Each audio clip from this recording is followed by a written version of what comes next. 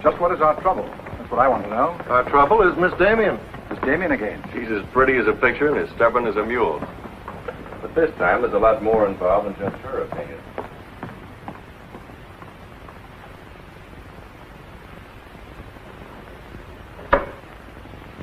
Come in, Miss Damien. We were just ripping you up back a little bit. So I gathered. There's nothing personal. It's about Mr. Cortlandt.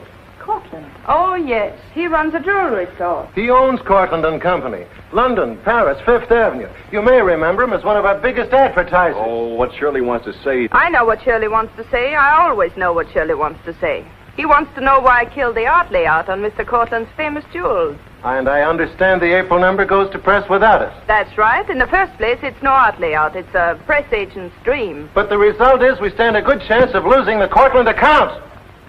Now, am I running my department or am I not? I haven't said anything, Miss Damien.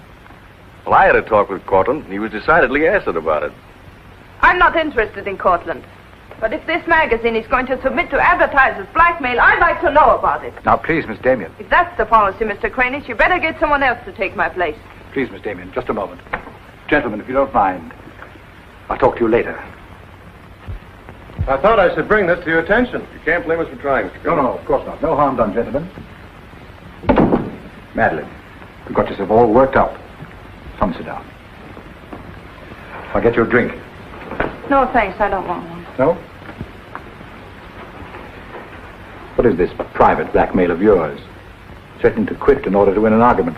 Oh, I'd just as soon quit. I mean it. Now, tell me, what's happened? You're all wound up. What's bothering you? Oh, nothing's bothering me. You know I don't want you to quit. I won't go into my personal feelings, but you are the best art editor we've ever had. How's the insomnia? Oh, I found some new sleeping pills. Red ones this time. Red pills to put you to sleep. White pills to wake you up. Doesn't sound very sensible, my dear. What are you doing this evening? Dining with Freddie Fancher. Oh, Freddie again. Oh, I couldn't get out of it, Victor. We're using some of his drawings next month. But it'll be the last time, I promise. Madeline, you're a bundle of lies. A very lovely bundle. Beautifully tied together. I'm trying to be honest, but you won't believe me, will you? No, my dear. Because I don't really think you believe yourself.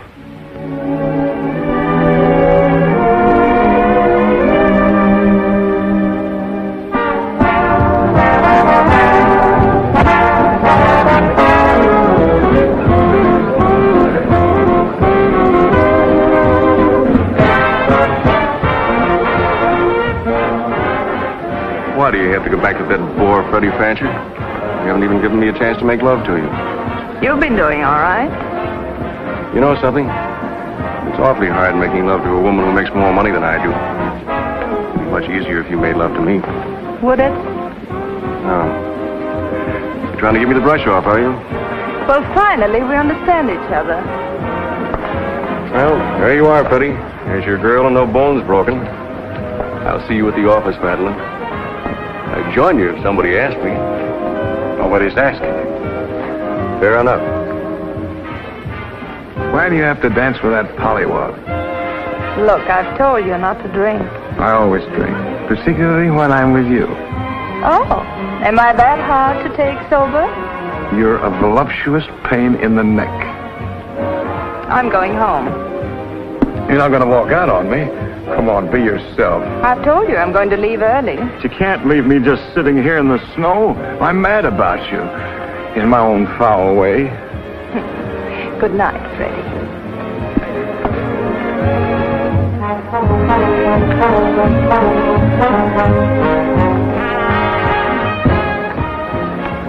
Any chance of getting a cab, Jim? I'll try, Miss Damien. Oh, Miss Damien, here's someone I know you're anxious to meet. Mr. Felix Cortland, one of our most prominent advertisers.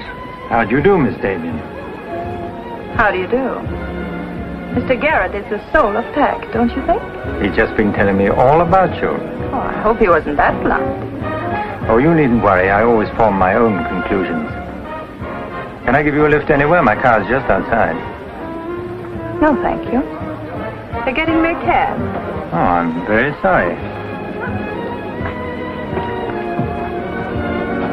I'm sorry, Miss Damien. There isn't a cab around. Oh, how long do you think it'll be? That's hard to say.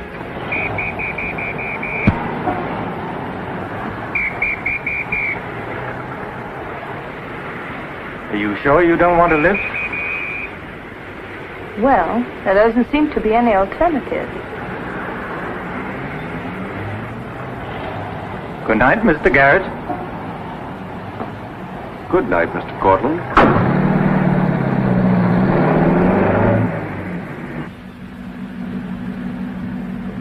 I wasn't very polite, was I? Neither was Garrett, for that matter. Oh, he always enjoys uncomfortable situations. You still feel uncomfortable? No. Frankly, I don't. Good, nor do I. You know, you're not at all what I imagined. No?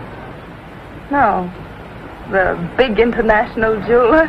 I happen to inherit a business that runs itself very nicely. As a matter of fact, you don't look like an art editor. More like a work of art. That layout on your jewels is still a wretched piece of copy. I can only admire your good taste. And I'm still not going to print it. I wouldn't try and persuade you for the world. Mr. Cortland, I think you're a very dangerous man. I only wish it were so. The truth is, I'm a very ordinary one.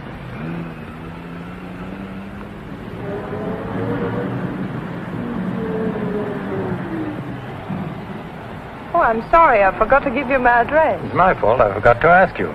Won't you come in for a minute? No, I don't think so. Oh, but you really must see those jewels you've been insulting. They're much handsomer than the photographs. I'll need you in about 15 minutes. But I said I wasn't coming in. Oh, yes, so you did.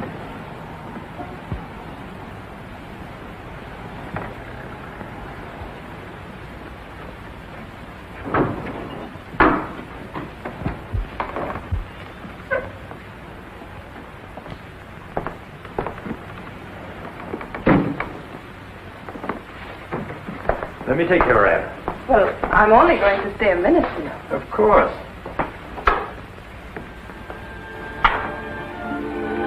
What a wonderful room. I've had this place a long time. In fact, I'm pretty disgustingly rich. Don't you find that rather pleasant? Oh, it's not so hard to take once you get the hang of it. I think I know all the troubles that come with money. And all the pleasures. Well, have you got me all figured out? Only what I see here. Good books, fine pictures. Wonder if you ever look at them. Oh, but I do. I'm a lonely bachelor and I spend hours here all by myself poring over old manuscripts. You don't expect me to believe that, do you? Didn't my father paint that? Was Stephen Damien your father? Uh-huh. That's very interesting.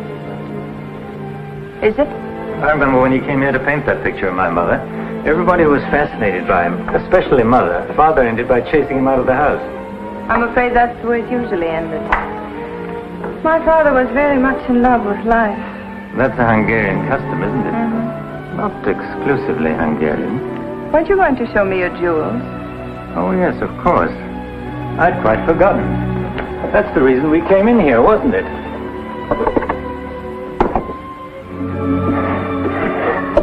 You ought to feel very flattered, Miss Damien. This safe is one of my darkest secrets. You really want to see those jewels? Not particularly. I can't tell a brilliant from a diamond. Not one person in 100 can. But then very few people are intelligent enough to admit it. Thank you. How about another drink? No, thanks.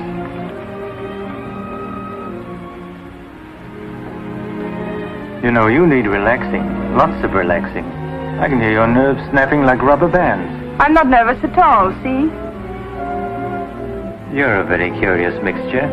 A highly moral voice. That's not me, that's my mind. A man's mind, I'd say. Why not? I do a man's work. And desperate eyes. Eyes full of shadows. Insomnia does that. Does it?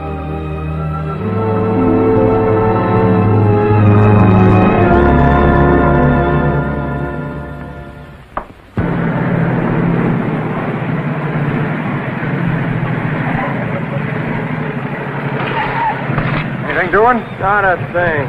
You know, it's getting me down eating in these hamburger joints. One thing you gotta learn, eat where the truck drivers eat. They know the right spot. Say, I saw a funny thing up the road just now. Good-looking dame sitting in a car all alone. Yeah, what was she doing? That's just it. She wasn't doing nothing, just sitting there. I got a rule about women. If they ain't breaking the law, let them alone.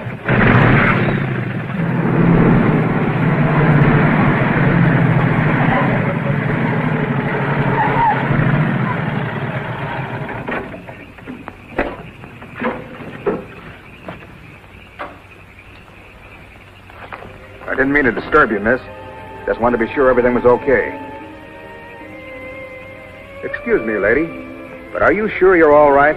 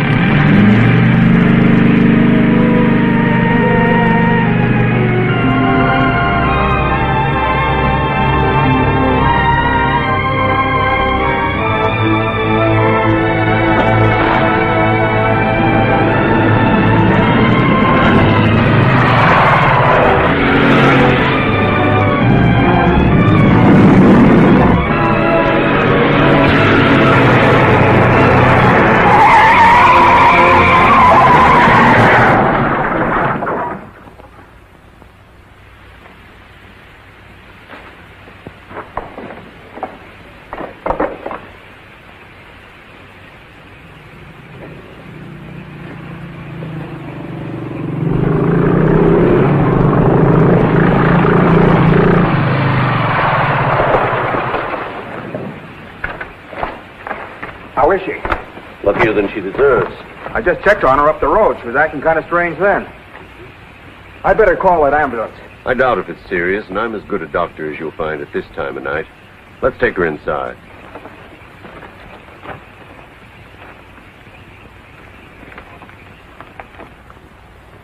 Well, no bones broken. Bruises, that's all. I think you'd better rest here for the night. I'm a little surprised. You're a beautiful young woman. You've been in an accident. You haven't asked for a mirror. Perhaps that fits with the way you were driving tonight. Perhaps you find the idea of living not very attractive. Is that any of your business, Doctor? As a matter of fact, it is my business. I happen to be a psychiatrist. I don't need a psychiatrist. You won't mind if I disagree with you. Here's a beautiful young woman, apparently well-to-do, apparently in good physical condition, who just doesn't care what happens to her. This is interesting. Not altogether unusual, but interesting. Of course, there are the obvious deductions. It's my life, Doctor, and I prefer to run it myself. And you don't want anyone to see inside it. Perhaps you don't even want to take a look yourself. Many women haven't the courage to face themselves, so they look for escape in one excitement after another. Half my patients are like that. But I'm not one of your patients. If you tell me how much I owe you, I'll be going back to town now. Very well. I'll drive you to the station.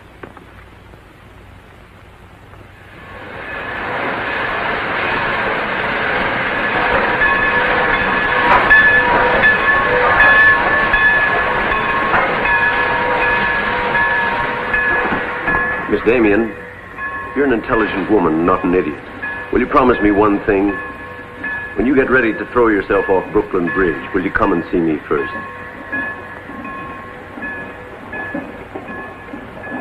Goodbye, Doctor. Dean? Miss Damien, I'll give you her secretary. Miss Damien's office?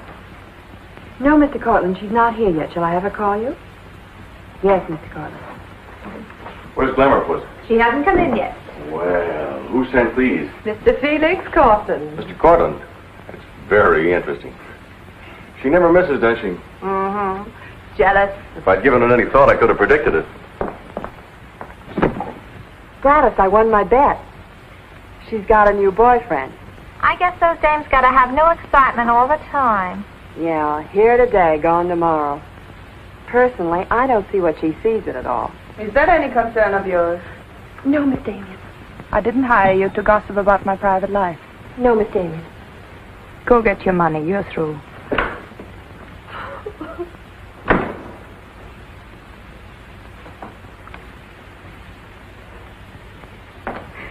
Damien, come in yet? What's the matter, sweetheart? Miss Damien fired me. Fired you? What for? He heard me talking about Mr. Cortland. Cortland, eh? Don't you worry, baby. I'll fix that. Understand you fired June. That's right. What's the idea? I don't like people to gossip about me. You don't, eh? No, I don't. Well, it's pretty late to be thinking about a thing like that, and it's a rotten trick to take it out on your secretary. Get out of here. You don't think your life is a secret, do you? Boys were betting 8-5 this morning that the Cortland layout would be in the next issue. You're disgusting. Madeline, why don't you get wise to yourself? Everybody else is. One romance after another. That's your whole life, and you adore it. Get out. You try to dress it up with pretty words, but you don't fool anybody. They know what you are, and you'll never change. Get out! You don't care because it's too much fun.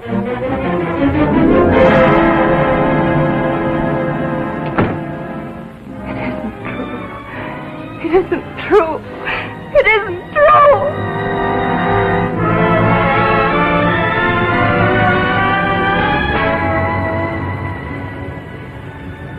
I make a surprise. Here's a beautiful woman who just doesn't care what happens to her.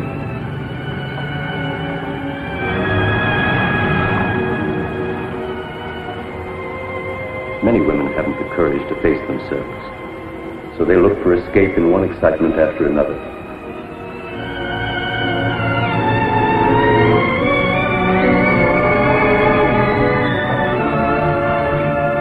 That you find the idea of living not very attractive. Lady, if you want to kill yourself, why don't you try the fridge?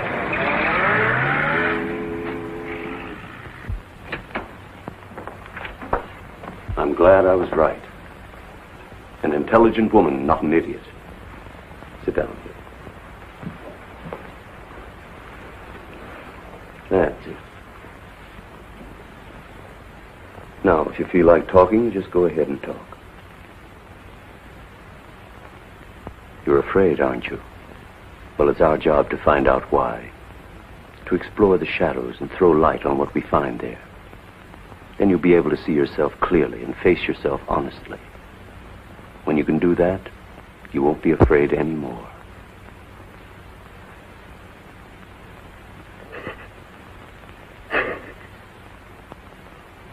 I was living with my father.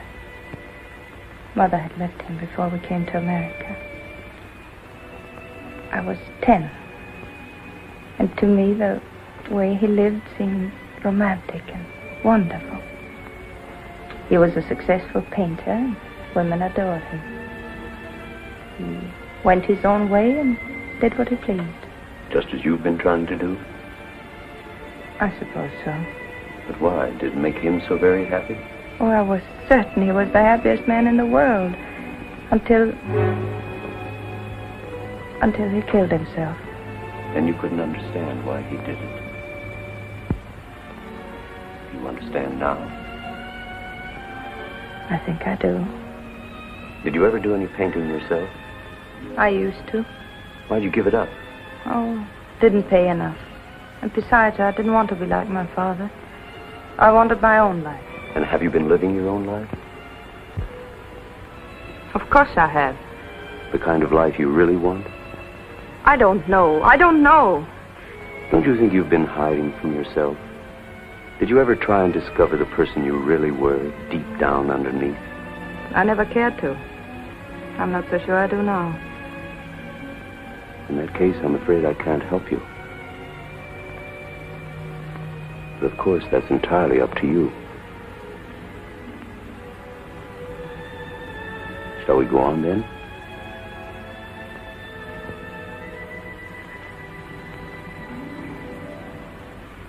I was doing what I wanted to do, paying my own way and making my own rules. And nobody was hurt. Nobody but yourself. And it didn't really make you happy, did it?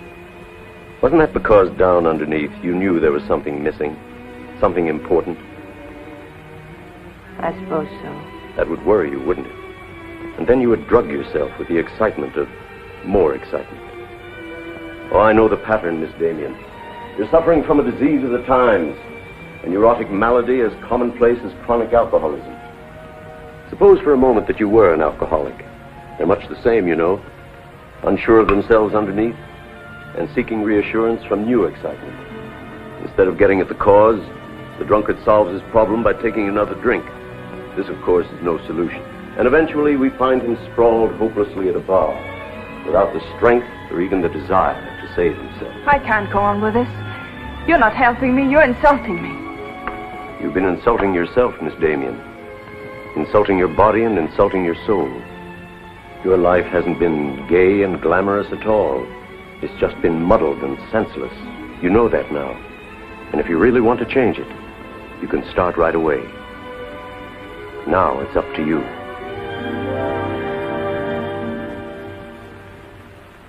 You can have my apartment, Ethel. The rent's paid till the end of the month. Darling, I feel like a vulture wheeling over your head. I'm not in, whoever it is. Miss Damien's office.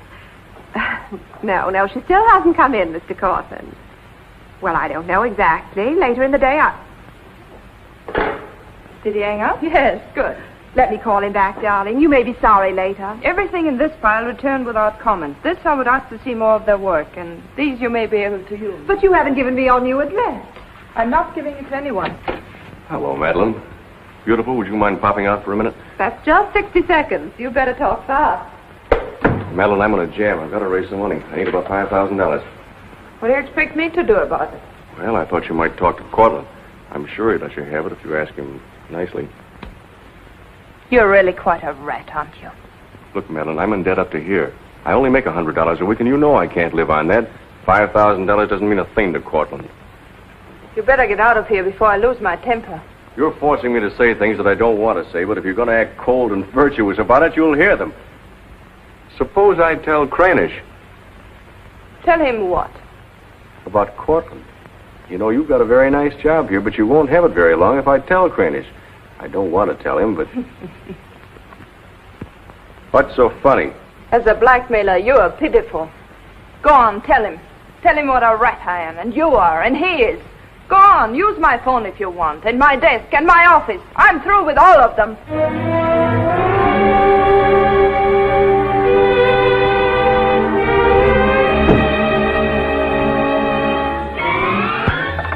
Boulevard Magazine.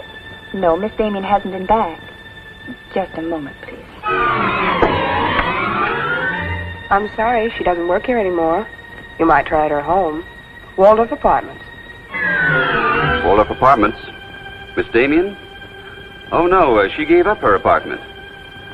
Why don't you try the post office? Dahlgren? Dalton? Damien. Here, Richard Caleb, 137 West 50th Street. Well, I've nothing to tell you except that Miss Damien has taken my advice as a doctor. She'd been living in an area of infection, and she's removed herself from it. I take it you consider me part of the general contamination. Now, you've come here for information, not diagnosis. I usually charge a fee for insulting people. I'm willing to pay for data of any kind. Yes, I gathered that. But I have nothing for sale. I suppose you're being very ethical, but I'd like to talk to Madeline. In your presence, if you wish. Miss Damien is living under a different name in a different world.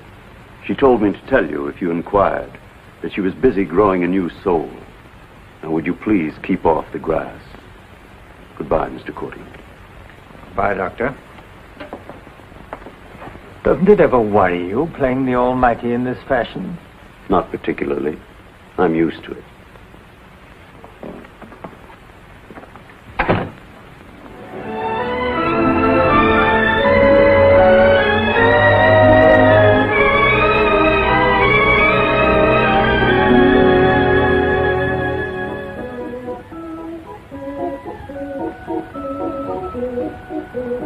How's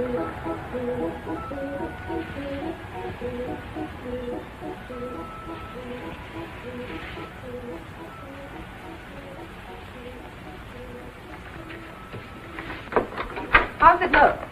It's better than torn wallpaper. So you think I've talent, then? You'll do better after you get the hang of it. I only hope the new tenant will like it. Well, he seems awful particular. He's a floor walker at Macy's. Oh. Well, you can always give it back to me. You'll never sell it, you know. Take my advice and try something more cheerful. You know, like flowers and butterflies. I'll do that. Thank you, Mrs. Geiger.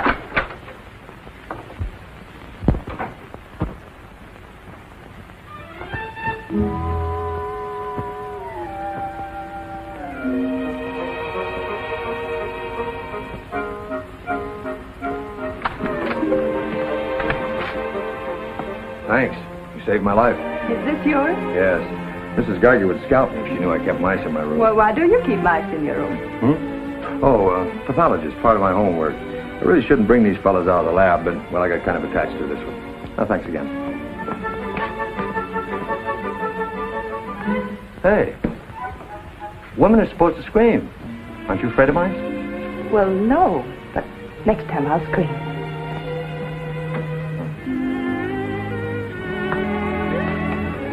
Good afternoon, Miss Green. Hello, how's the work going? Oh, all right.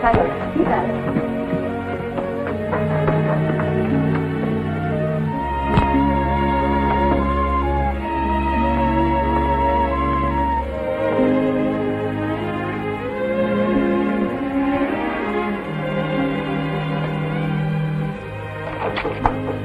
Come in. Hello. Hello. Say, you're an artist, aren't you? Well, I don't know. Oh, Mrs. Geiger said yesterday that you were. She's an authority if I ever saw one. I was wondering, could you do a job for me? Want your portrait painted? Me? Oh, no. No, nothing like that. I'm doing some research, and it has to be illustrated. Oh, what do you want me to draw? Nothing fancy, just blood cells and things. Sounds fascinating. Oh, it is, really. You see, it's a lot like... Oh, no, you'd be surprised. It really is fascinating once you get in it. Of course, I'm on a fellowship, and I couldn't pay you very much. Matter of fact, I couldn't pay anything till the first of the month. That'll be all right. Oh, fine. Swell. It's all settled then. I'll see you at my place about 6 o'clock.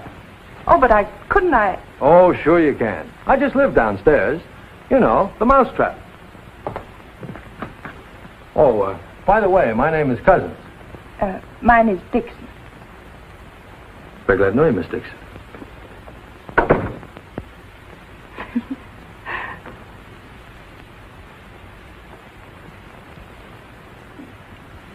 Just what am I drawing? Am I allowed to find out? Sure. Effect of anti-reticular serum on cell tissue. That's all I wanted to know. Oh, say, that's quite good. I'll take it to the lab with me in the morning. I'm just about ready for the next one. Do you realize it's 12 o'clock? Oh? I haven't had my dinner yet. And you hadn't either. Oh, gosh, I'm sorry, but well, I got so wound up on this. So did I, but now I'm hungry. Well, tell you what let's do. We'll go out and eat. That's a brilliant idea. I'll get your coat. Do you do this all the time? Only since I got out of the Army. I was lucky to get this job of research. Now I've got to get it finished. Then what?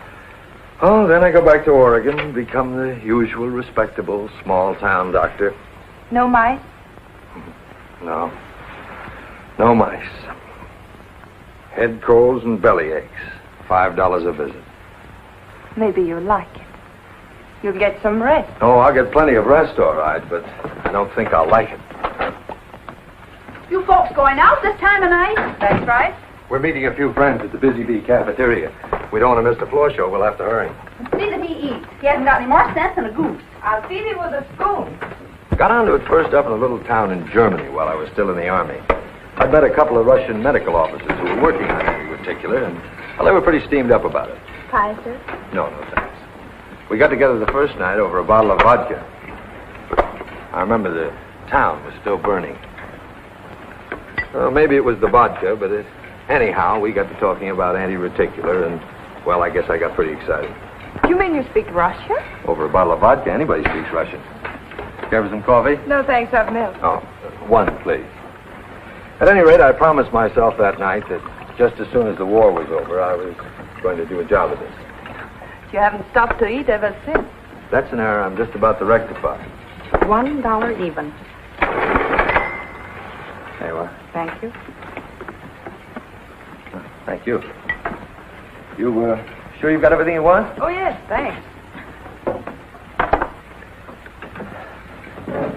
You know, I don't think you're much of a doctor. Do you call this a sensible diet? Pancakes and pickles? Well, scientifically, there's two kinds of diets. The kind that doctors prescribe and the stuff they eat themselves. Oh, but you're always in such a rush. You can't make scientific discoveries that way. Sure you can. Take Banny.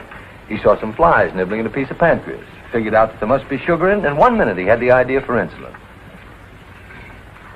You know, you're a very lovely girl. You're not being very scientific, Doctor. Oh, but I am. It's the very heart of science. It's the truth. Let's talk about insulin. Insulin.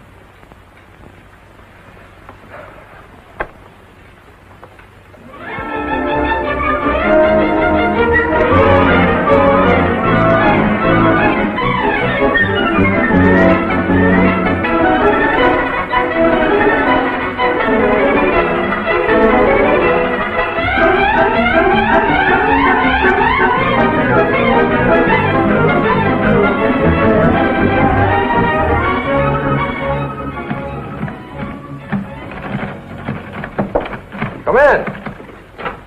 Hello. Hello. Say, did you buy these new manuscript covers? Yes, are they all right? Oh, sure, they're fine. How much they cost? Oh, nothing at all. Something like 20 cents. Oh, nothing at all, huh? You know you can buy a pair of good mice for 20 cents? David, I have some wonderful news. I just sold a picture.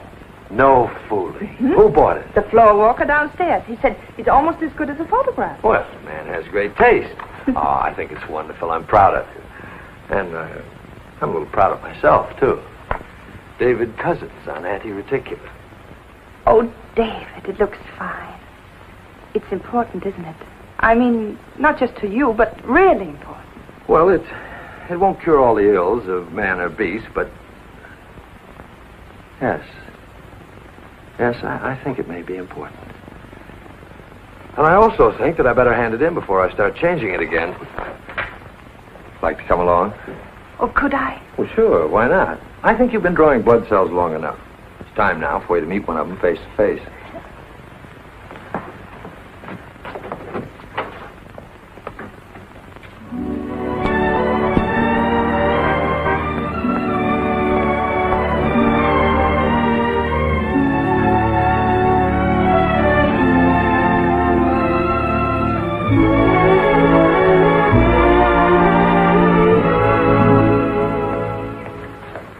Your text is as good as your illustrations. I hope so, too, sir.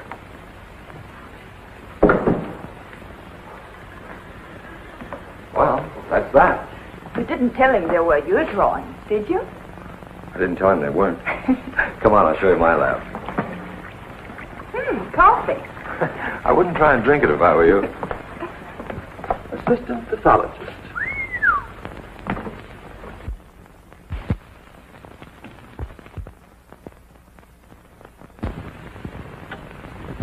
Well, this is me. How do you like it? Oh, I think it's wonderful. But how do you find anything in this place? Been here for 6 months and I haven't lost anything yet. Doesn't matter anyway. If the boss okays my research, I'll be out of here in a week. Back to Oregon? Yes, back to Oregon. All that way just to make a living. Is it as bad as all that? Oh, what's the use in kidding, Madeline? I'm so much in love with you, I can't see straight. I haven't done any work in here for days. I just sit around waiting until I can see you. I know. Because that's just what I do. Wait to see you. Darling. Oh, darling, I never felt like this about anyone before. Tell me, when did you first know? Oh, when I first saw you, I think. Yeah, me too. I'll never forget you standing in that hall with a mouse in your hand. Only I didn't know then what was happening. I Thought I had the flu. Will you marry me? Oh, David. Well, will you? We don't know each other. I mean, you don't know me. Oh, but I do. Of course I know you. Now, what do you want to know about me? David Cousins, M.D., University of Oregon, Captain Medical Corps Reserve, young, healthy, and very much in love. Will you marry me? Oh, please don't ask me now. Well, I've got to ask you now. I want to marry you now. Please give me time, David. I'm all mixed up. I'd like to go home now. All right.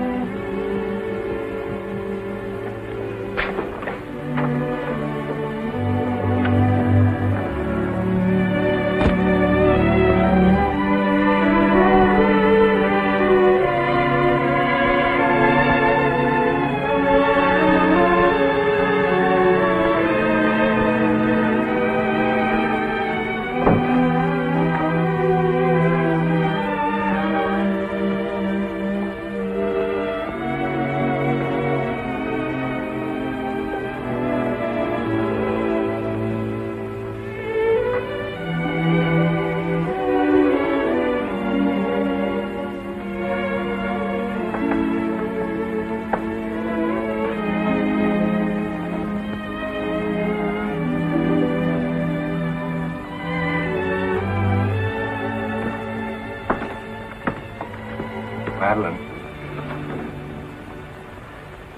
you haven't answered a rather important question I asked you. I can't say no, because I wouldn't mean it. Darling.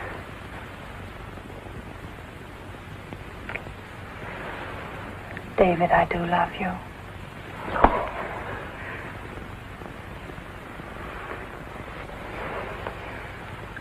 Good night, darling. Good night.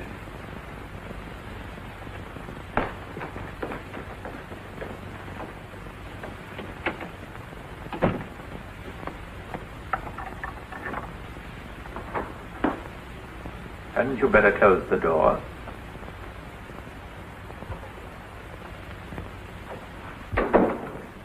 A gentleman I hired provided me with your new address and the proper keys. Suppose someone had seen you. You wouldn't have cared, would you? I didn't think it mattered. You see, I expected to find you wretched and lonely, grappling with your accomplices. Rather naive of me. Will you please go? Of course I'll go. But before I do, wouldn't you like to tell me about him? Why? I'm in love. Now, laugh if you want. I don't feel like laughing. I've always wondered if it were possible for people like you and me. And you think you've really got it? Love eternal, the fireside, the slippers, the whole thing? Yes, the whole thing. I'm very glad for you. And I think I'm a little sad for myself. You haven't told him, have you? Told him what? Well, about me, for instance. Why should I tell him? You're absolutely right. You shouldn't. Men prefer to keep their illusions, don't they? Please go. If you ever need me, you'll let me know, won't you? And don't call the past too many names.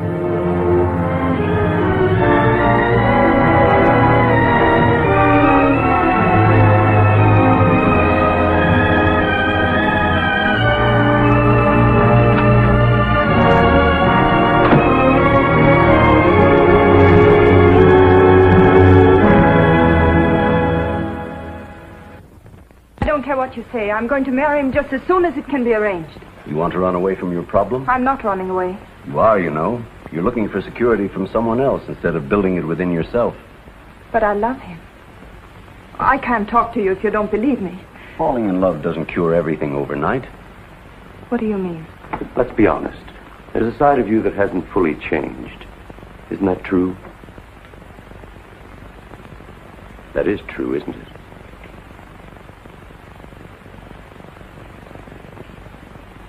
Yes.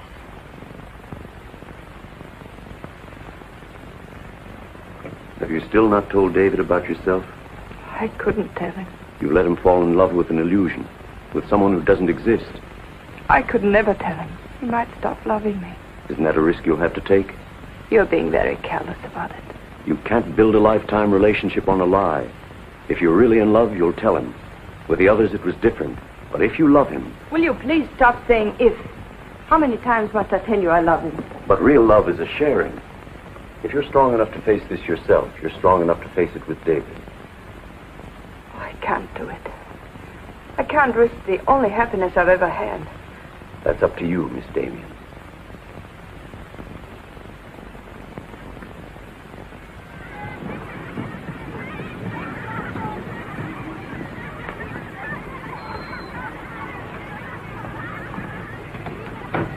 Hi. Hello, darling. You're home early, aren't you? Well, I didn't get fired, if that's what you mean. Dr. Lutz read my paper. Really? What did he say? Well, he liked it. Oh, David, that's wonderful. The only trouble is he thinks it's so important he wants me to go to Chicago and read it before the convention. Oh, David, no. Well, that's not my idea. I don't want to go. Well, when will you have to leave? Tonight. Got to catch the 8 o'clock plane. And when will you come back? Oh, I don't know. A few days. But I tell you what. As soon as I get back, let's get married. You can get a license in 3 days, and it only takes 15 minutes to get married. You still want to marry me, don't you? More than anything in the world.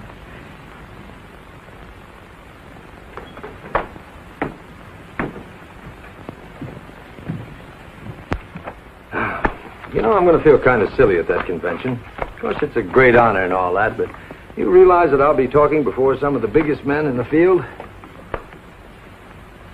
What's the matter, darling? Nothing. I was just thinking how I'd feel if you didn't love me. Oh, don't be silly. Not a chance. David, could you ever stop loving me? Well, that's really a gruesome thought. Of course not. Even if there was a reason? The world is bothering you. Nothing. I just wanted to be sure. Sure about what? That you loved me and not an illusion you built up about me. Scientists can't believe in illusions. I believe in you.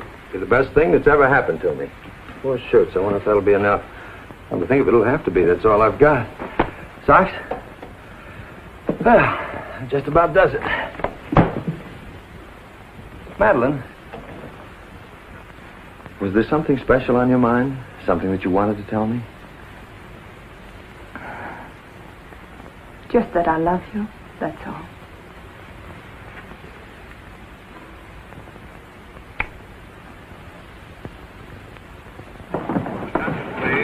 Flight 41 now loading at Gate 6 for Chicago. Passengers on Flight 41 for Chicago. Write me every day? Every day. Hope you miss me. Hope you suffer like a maniac. I will, I promise. Oh, gosh, I hate to leave you. You know, I'm going to be jealous. Jealous of what? Oh, I don't know. Nobody, everybody. Just jealous. Darling, I belong to you, don't you know that? I'm only alive because you love me. We'll be married the minute I get back. Well, look who's here. If it isn't Madeline. How are you? It's been a long time. David, this is Mr. Garrett. I used to work with him on a magazine. Howdy, Garrett. I quit the racket, though. Or perhaps the racket quit me. Garrett's doing some confidential work for me now. How are you, Miss Dixon? This is Mr. Cortland, David. Dr. Cousins, my fiancé. You're a very lucky man, Doctor. I think so. Well, goodbye, Miss Dixon. My congratulations to you both. Oh, thank you. Good night. Good night. I don't believe a minute of it, do you? Garrett, you're a very cynical man. You don't believe in true love. You don't think Madeline does either, do you? I don't know, but I've always been fascinated by miracles.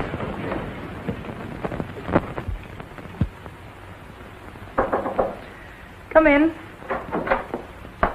Telegram for you, Miss Dixon.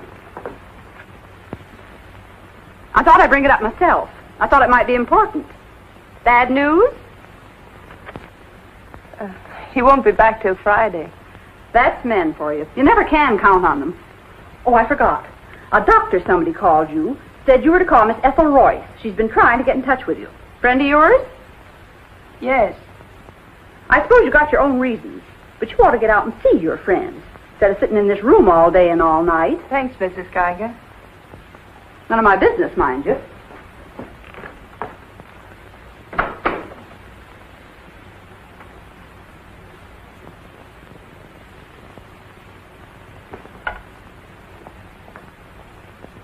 Ethel, this is Madeline.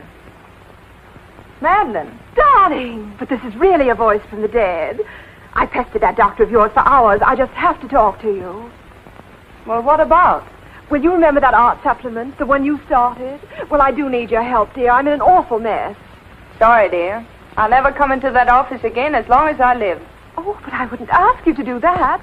Just meet me somewhere. It'll only take an hour, I promise. Well, if it's just the two of us. All right. I'll be there at 5. Oh, so relieved. We were really desperate. Wonderful. I'm just dying to see you. Bye, dear. She'll do it. Good.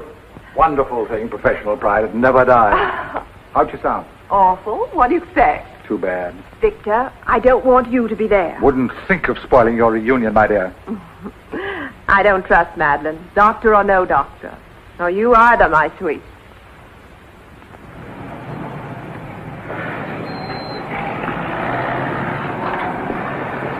Hello, Miss Damien. Glad to see you back. Glad to see you, Jim.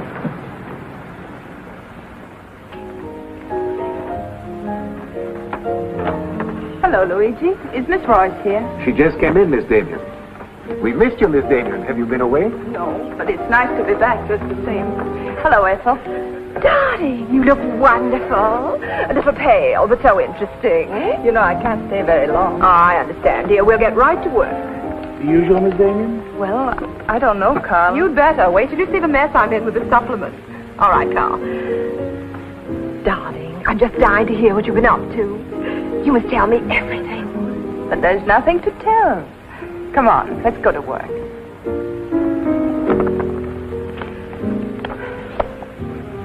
You're just marvelous, my dear. You made the whole project seem utterly simple and practical. Not for me, please. Darling, you used to be able to drink 10 in a row. I'm out of training.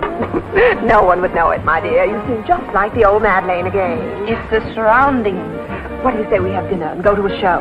No, really, I've got to stagger home. Madeline, my dear, this is a surprise. Victor, hello. What good fortune running into you like this?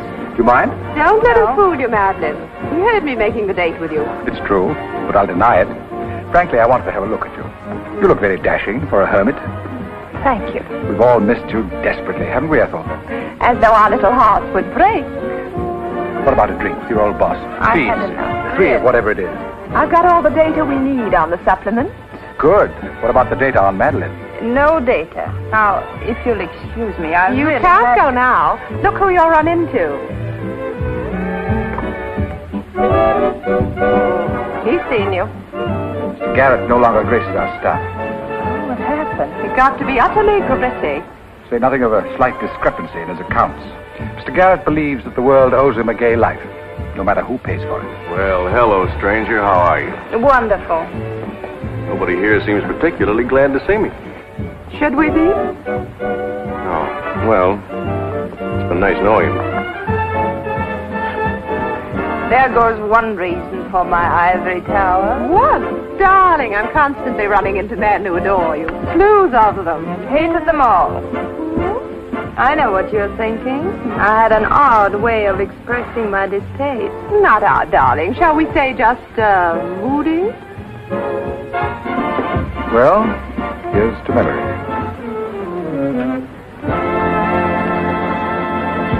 May I speak to Mr. Cortland, please? Just a moment, sir.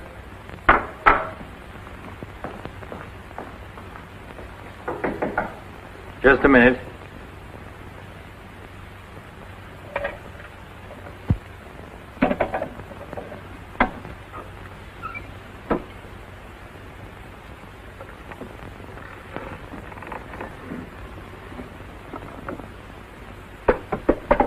Come in. Mr. Garrett on the phone, sir. All right. Hello, Garrett. I have some interesting news. Do you know who's here? Madeline. How considerate of you to call. By the way, I've just been through the stones in my safe, and one's missing. The stone's not terribly important, but you're the only person who knows about my safe, and the fact is you did have my keys for quite a while yesterday. What are you getting at? Only that I don't like thieves. But you're being ridiculous. Let me come over and talk about it. There's nothing to talk about. I'm taking it up with the police. But, Cortlandt, you can't do that.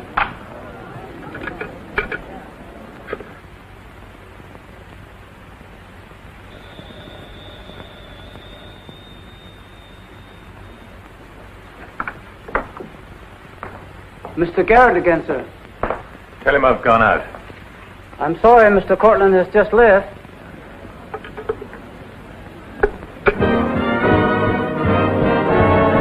Are you all right, darling? Of course I am. You're not going to disappear again. Oh, yes. Back to my treetop. It's raining. Let me drive you home. Oh, no. Ethel wouldn't approve. Good luck, my dear, in your treetop. Bye, darling. Well? Let's face it, she's a changed woman. She'll never change, darling. She's just got herself a new set of words, that's all.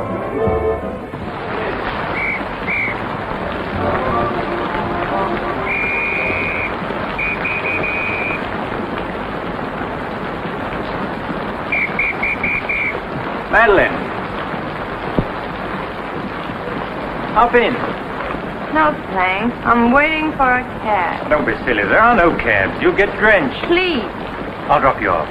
I'm going home alone. Come on, in you get.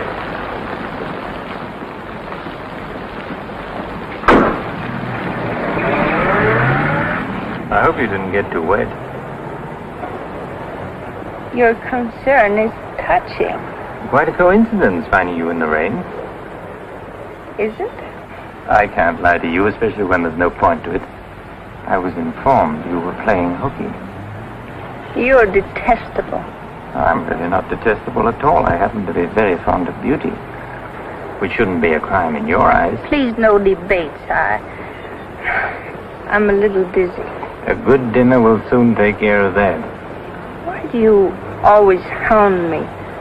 You know I despise you and everything you stand for. There's always a chance I may be able to improve your opinion and your manners. I'm sleepy. You know you're very lovely. Please don't bother. I'm not listening.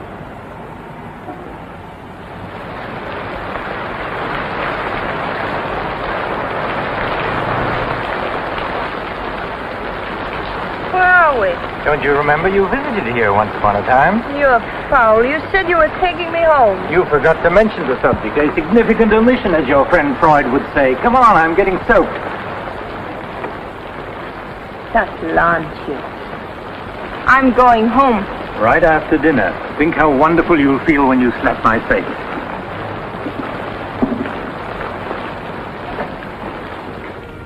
That'll take the chill out of your bones and maybe even your heart. Still cold? Oh, no. It's quite warm in here. Cigarette? Thanks. Very warm. Light? No, I'm not really detestable, am I? No. I am. Why? Because I ought to go home. In this rain? You mustn't even think of it. You see, you are detestable. And you've been very annoying for months. Madeline, we belong together. You know that. No, I don't know that. Of course you do. We feel the same way about You're life. not making sense, Mr. Cortlandt. Why make sense? Doesn't this make more sense than talking and lying? No sense at all. Then what would you call it, darling? Stupid. Madeline, you're wonderful. Stupid. You're sweeter than ever. Stupid. I'd better see who it is.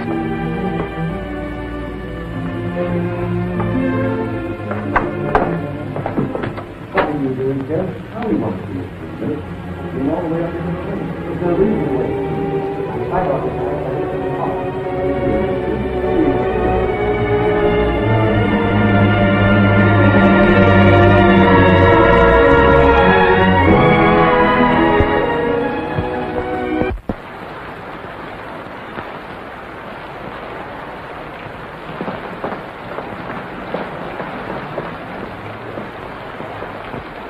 But I tell you, I'm going to raise the money. I'll pay you, honestly. I don't like dealing with thieves. That's a job for the police. You swear out a warrant, you'll never get a dime. Look, I didn't sell it. I just had to have some money temporarily. Here's the pawn ticket. I'm not interested in pawn tickets. Good night, But, Cortlandt, you've got to give me a I chance. said good night.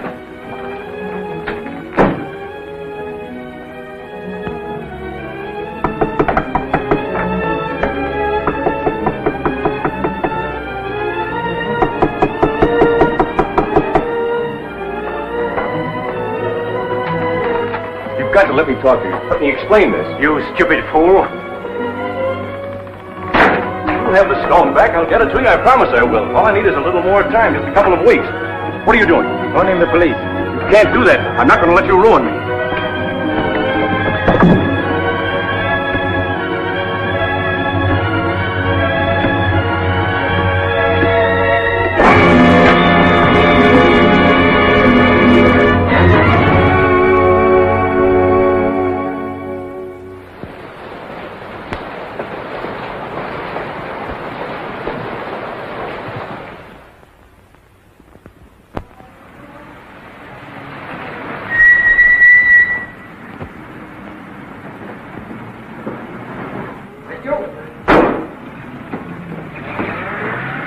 Very lovely this morning, Mrs. Geiger. You wasn't expected back until Friday. That's what I like to cheer you. Welcome home. Miss Dixon upstairs? I haven't seen her this morning. Who is it?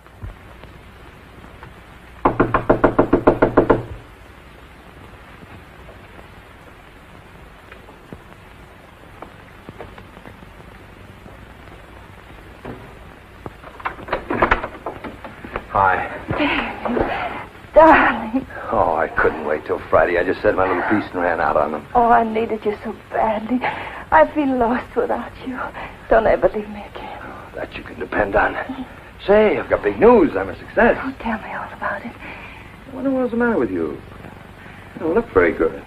Come on, I think you better get back in bed. Now then, first, I don't have to go back to Bellyaches in Oregon. You're not marrying a small-town country doctor, young lady. You're marrying a promising young research scientist. At least that's what Dr. Broder says, and he ought to know. He's got a long white beard. Oh, darling, I'm so proud of you. I think I'll take your temperature. Gee, I wish you could have been there. When I finished reading my paper, they all got together and offered me my own laboratory in California. I still can't believe it. There it is, right in the paper. You'll find it on the bottom of page 10.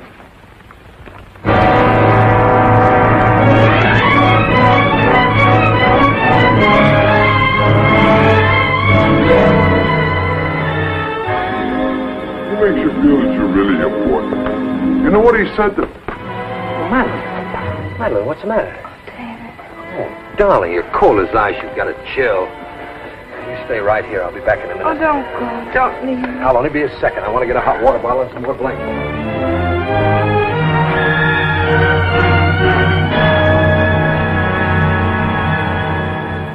Is Miss Madeline Dixon at home? I don't know. Friends of hers? We're from police headquarters. Where's the room? Upstairs. What do you want to see Miss Dixon about? We'll tell her. Well, perhaps you'd better tell me first. Miss Dixon isn't well. Who are you? He's a doctor. He lives here. If it isn't important, I suggest you come back tomorrow. It's important. Could you get some extra blankets and a hot water bottle, please? You a friend of Miss Dixon's? Yes, why? Just asking. Well, what is it, an accident or something? I wouldn't call it an accident. We should cut out this mystery and tell me what it's all about. Okay, Doc, take it easy. Madeline, these men are from the police. They want to We'll take over from here, Doc. I'm Sergeant Patelli. This is Sergeant Beitler. You're a friend of Felix Cortland's, weren't you? Matter of fact, you were with him last night. No, I wasn't. Did you see Mr. Cortland any time yesterday? No, I didn't. Now, look, Miss Damien, we wouldn't be here asking questions unless we already knew most of the answers. Oh, wait a minute. Her name's not Damien. I think you've got the wrong party. I think maybe you've got the wrong party, Doc. Her name happens to be Damien. This happens to be a case of murder. Take a look at that newspaper. I want to know what's going on in here. This is my house, and I've got to know. Sorry, madam. We'll talk to you later. As long as I've been here, there's never been police Take in her this and see what you can Come find on, out. lady. Come on. Now, Miss Damien, tell us what happened last night. What time did you leave Cortland's house? Oh, Dave. You and this guy, Cortland, were pretty sweet on each other, isn't that right? Oh, but it isn't. It isn't true. Now, according to the chauffeur, you got to Cortland's house at 6:45. What time did you leave? Oh, but I didn't go into the house. I met him by accident. David, don't look at me like that. How long have you known Miss Damien, Doc?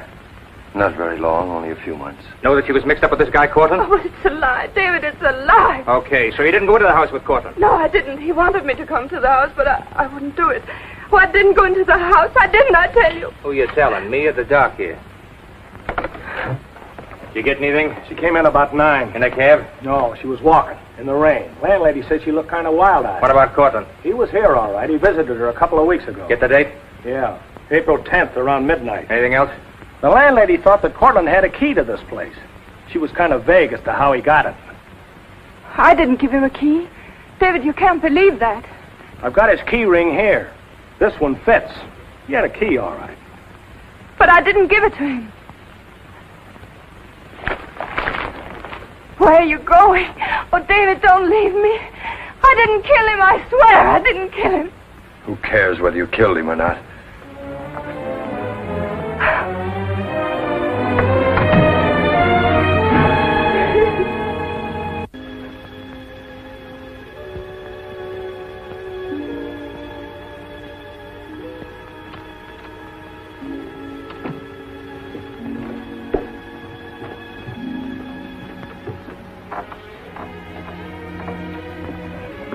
Could I see him for just a minute? Well, it isn't regulations.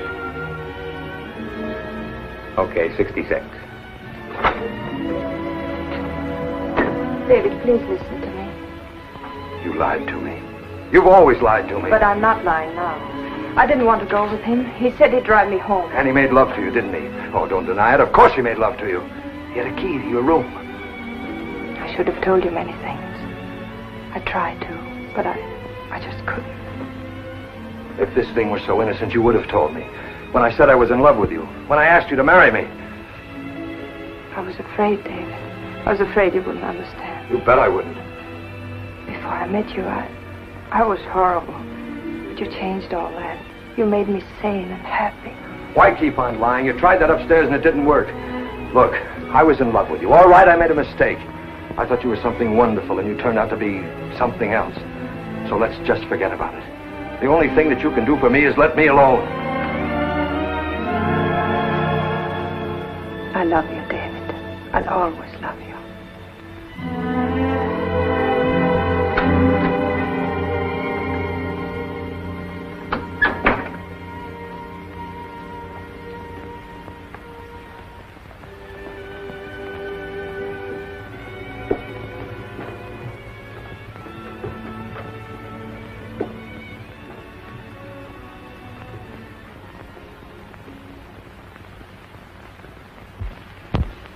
And so, ladies and gentlemen of the jury, the prosecution will prove beyond a shadow of a doubt that Madeline Damien is guilty of the premeditated murder of Felix Cortland.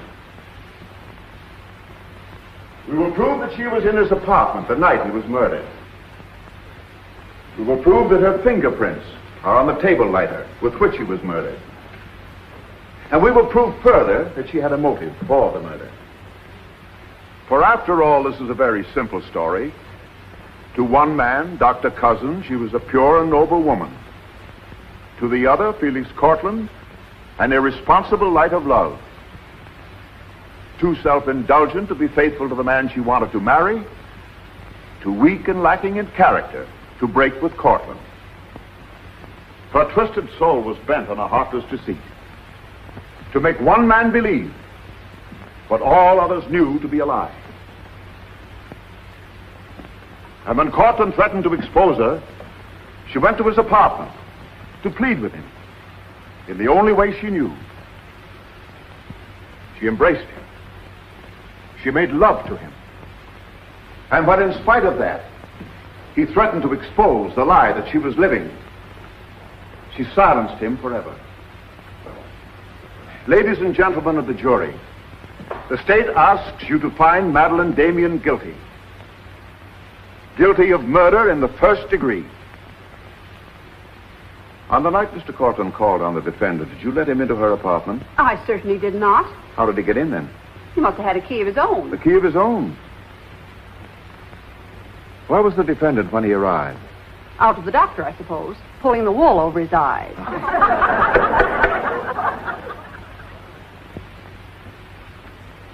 Thank you, Mrs. Geiger. Your witness, Mr. Mitchell. You've got to let me cross-examine her. No questions. Miss Damien, I can't defend you properly if you won't let me. We've got to put up a fight. Fight? What for? And now, Mr. Garrett, just what was the nature of the work you did for Mr. Cortland? Well, most of it was personal. Confidential secretary, I suppose you'd call it. And in that capacity, you were in a position to learn a great deal about his private life? Yes, of course. Did Mr. Cortland know that Miss Damien was lying to Dr. Cousins and concealing her true character from him? I'd rather not answer that question, Mr. O'Brien. You see, both Miss Damien and Mr. Cortland were friends of mine. Yes, I understand. Well, let's get back to the meeting at the airport. What was the attitude of the defendant when Cortland saw Dr. Cousins? She was embarrassed, naturally. Yeah. She was embarrassed, naturally. Thank you. Your witness, Mr. Mitchell. I've got to cross-examine. If I don't, we haven't a chance. Don't ask him anything. No questions. Were you a close friend of the defendant? Yes, I was. Did she confide in you on matters of a personal nature? Yes, she did. If you were asked in this court, do you think you could recall any of those intimacies? I could recall some of them in lurid detail. Your Honor, I object. Objection sustained. Well, let me ask you this, Miss Royce. Would you say in general that men found Miss Damien attractive? Definitely. And would you say that Miss Damien found men attractive to her? I'm afraid I most certainly would. You would? What were the relations between Miss Damien and her former employer, Mr. Cranish? They were friendly. In your opinion, was there anything more than friendly? I object, Your Honor. The question calls for the conclusion of the witness and is prejudicial. Objection sustained. Dr. Cousins, I'm Dr. Caleb. Miss Damien's a patient of mine. I don't happen to think she's guilty of murder, do you? No, I don't. She may be guilty of other things, but in there she's being tried for murder. And she won't even defend herself. She's got a pretty good lawyer, hasn't she? She needs your help, Doctor. In her own mind, she's not on trial for murder. She's on trial for those other things. And it's not the judge who's trying that case, it's you. I don't want to be rude, Doctor, but I don't think you know what you're talking about. I'm sorry to disagree. You see, I've been treating Miss Damien for some time. I happen to be her psychiatrist. Dr. Caleb. I'm sorry to have bothered you, Doctor.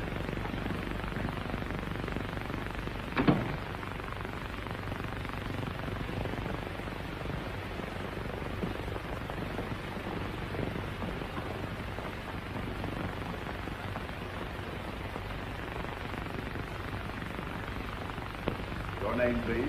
Richard Caleb. You're a psychiatrist? I am. Miss Damien came to you as a patient? Yes? Did she come of her own free will? Yes, of course. Isn't it true, Doctor, that people do not go to a psychiatrist unless they consider themselves, well, shall we say, not well balanced? In general, that's correct. As a matter of fact, wasn't Miss Damien on the verge of committing suicide when she made her first visit to you? Your Honor, I object. Well, no matter. We'll prove that by other witnesses. However, is it not true that people who come to you as patients come with problems? Objection. Objection overruled. Well, Doctor? There'd be no point in their coming to me if they didn't have problems. So the defendant came to you with a problem. Do you mind telling us, Doctor, in your opinion, just what was Miss Damien's problem? That is a confidential matter between doctor and patient. I'm afraid I can't discuss it. Well, during the course of your treatment of Miss Damien, did you ever discuss her relationship with Dr. David Cousins?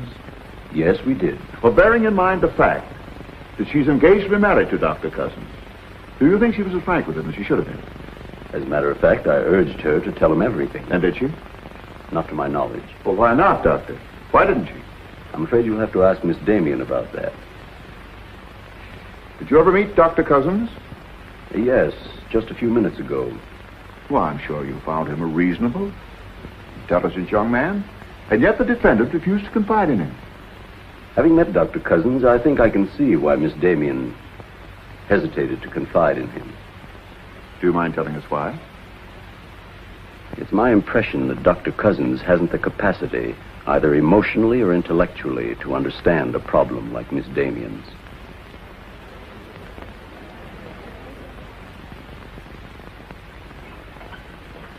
How's the trial going, Doctor? Not very well, I'm afraid. There's a Dr. Cousins in your office. Oh? He said you weren't expecting him. As a matter of fact, I was expecting him. Hello, Doctor. Sit down, relax.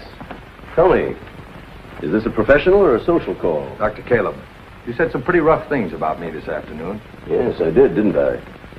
I think I'm entitled to an explanation. So do I. As a matter of fact, I'm very glad you came over. I wanted to talk to you about Miss Damien. I'm not interested in Miss Damien. I'm glad to see you're still in love with her. And I'm not in love with her. All the better. Then we can approach the subject of Miss Damien as one scientist to another. You see, I'm interested in Miss Damien because she's a patient of mine. I believe I was well on the way to solving her problem. It would be most distressing to me if she were to die now for a crime she didn't commit. It would be as though you had lost one of your white mice, one that you had just inoculated. What's all this got to do with me? Only this, that when you testify tomorrow, you'll be asked to tell the truth. The whole truth. The whole truth about a human soul is a complicated proposition. Now, I'm not going to tell you anything about Miss Damien that you haven't already heard. But isn't it possible that you've picked up a few stray facts and added them up to a conclusion that's entirely wrong?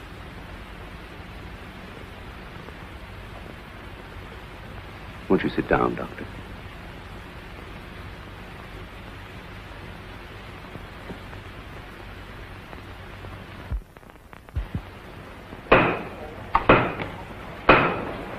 Hear ye, hear ye, hear ye. The court is now in session.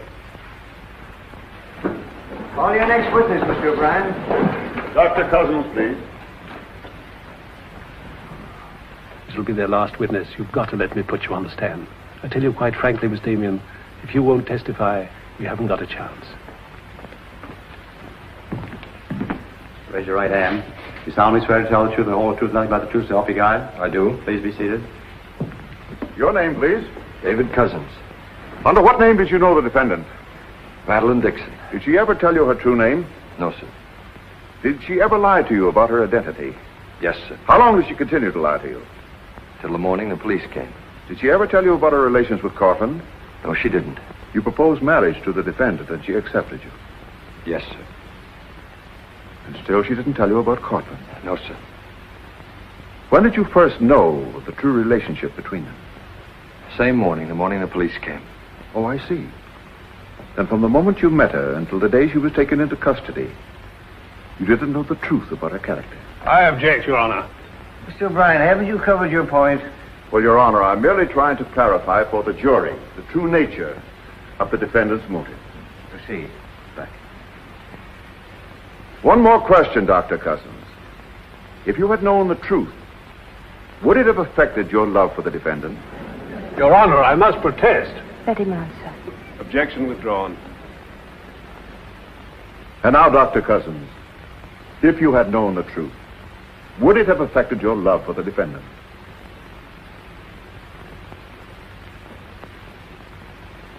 I was in love with Miss Damien then, and I'm in love with her now. Your witness, Mitchell. No questions.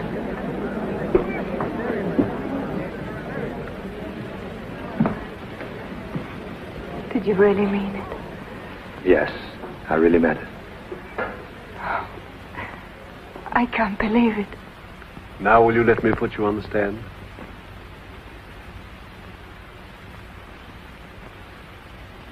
You admit you went to Cortland's apartment that night? Yes. He made love to you? Yes. Did you have any conversations about Dr. Cousins? No. Positive? Yes, I am. But tell me, Miss Damien, were you in love with Felix Cortland? No, I wasn't. Were you in love with Dr. Cousins? Yes. Oh. But you went to Cortland's apartment nevertheless. Yes, I told you that. You were in love with one man, yet you chose to visit the apartment of a man you didn't love. Did you go of your own free will? Yes. Mr. Cortland didn't force you or threaten you? No. Then why did you visit him? I don't know. I made a mistake. You made a mistake. As you've told us on several occasions that you and Mr. Cortland were interrupted by a mysterious intruder, can you tell this jury anything definite about that person? Anything at all? No, I didn't see him. You didn't see him? I only heard his voice. You seem very certain it was a man. It was a man. What did he say? Well, I don't know. They were talking in the hall. I couldn't tell what they were saying. Yes, you heard a voice. You're willing to swear it was a man, and you couldn't hear what he said. Now, what sort of a person do you think would be calling at that time of night? A bill collector? A man selling magazines? Or perhaps even a burglar? Why not a burglar? Mr. Cortland was a very wealthy man. He must have been a very timid burglar because nothing was stolen. Of course, you realize that Mr. Cortland kept his jewels in a vault at the store? Not all of them. He kept some at home in his safe. Safe? What safe? The one in his living room? You didn't by any chance see that safe, did you, Miss Damien? Yes, I did. The court, please. This is the first we've heard about a safe. I ask for a recess to examine the apartment. Well, Your Honor, we've been all over the apartment. But if there is a safe and if it has been robbed... Gentlemen, court is adjourned until tomorrow morning. I suggest the district attorney, the attorney for the defendant, examine the apartment together.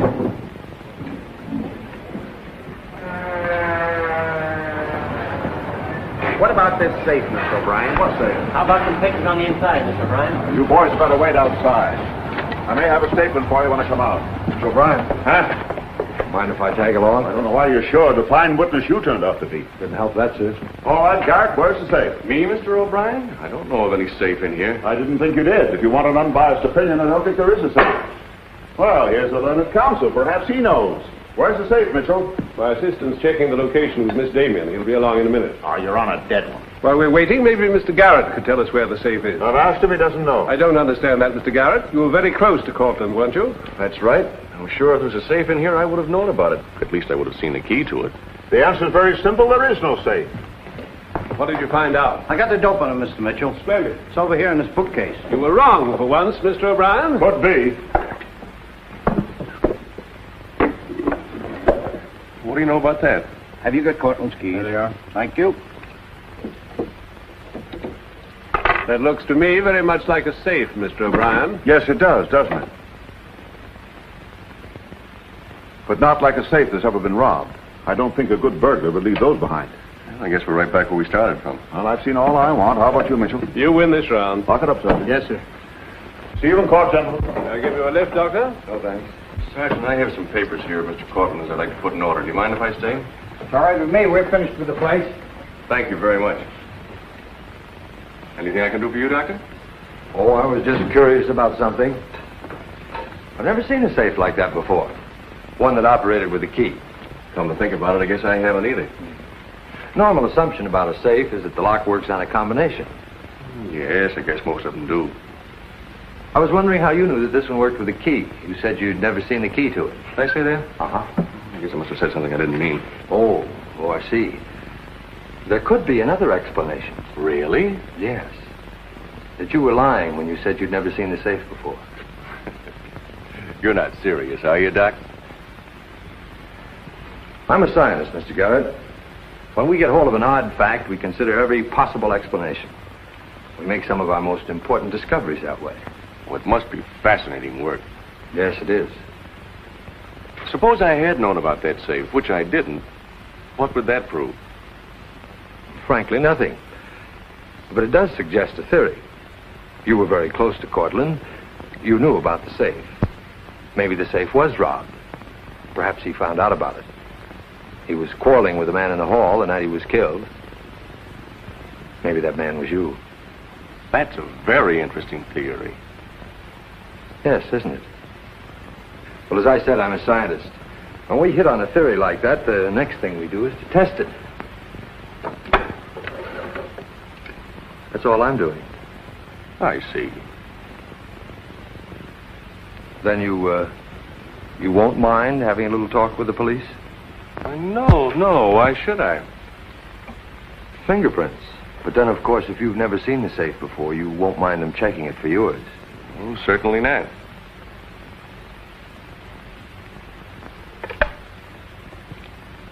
The number is Spring 73100.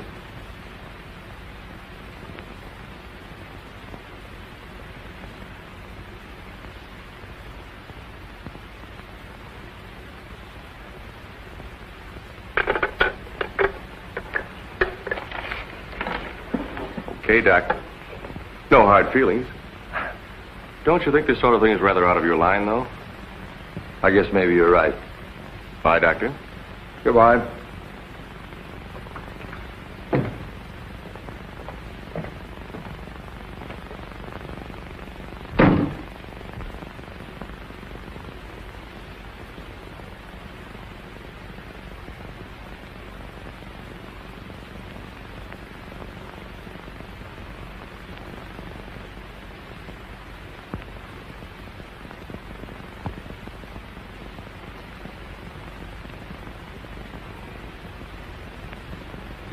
Spring 73100, wasn't it, Mr. Garrett?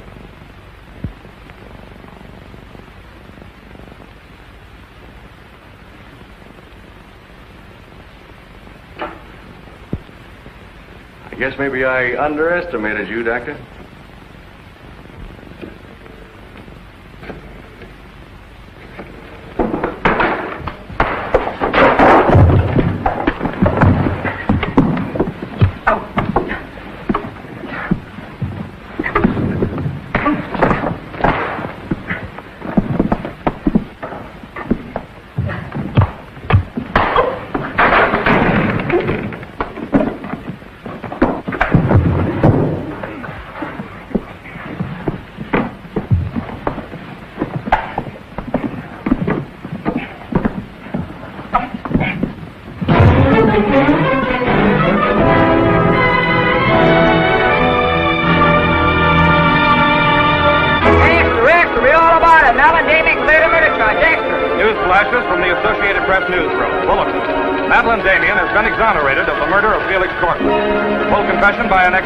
Jack Garrett is in the hands of the district attorney.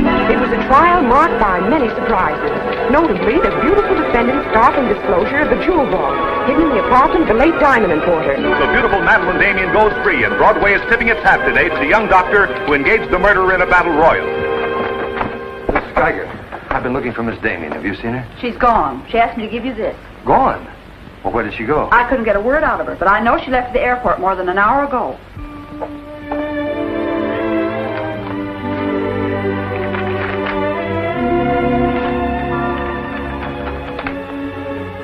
David, dear, I can still hear your voice in that courtroom, and as you said, you did much more than save my life. You made my life worth saving. I can't bear to tell you how much I love you and want to marry you, but right now, that wouldn't be fair. I'm going away for a while. I want to be terribly sure, after all this, that I can really be the kind of person you once thought I was. Maybe after a while that will be possible, and then, when we're both sure, David, please ask me again. Goodbye, my darling.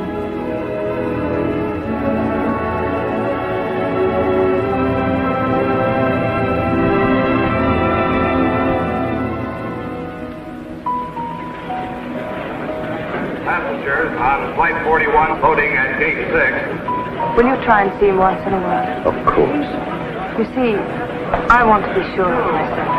I'm sure of you. Are you really? After what you've been through, I'm very sure. Goodbye. I still think you're making a mistake.